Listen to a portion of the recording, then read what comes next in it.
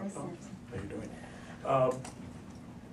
Reverting to domestic politics, there's talk about immigration reform. I think this administration wants to get some sort of immigration reform bill. How do you see that developing right now, and in particular aspect of family reunification?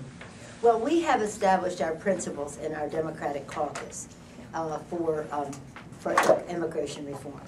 It must be comprehensive. We cannot go piecemeal at it because, first of all, we won't succeed, and second of all, many people will be left behind if we did succeed. So our principles are to control our borders, to enforce our laws, to reunite family unification is one of our principles, and to have a path for legalization for people who are here.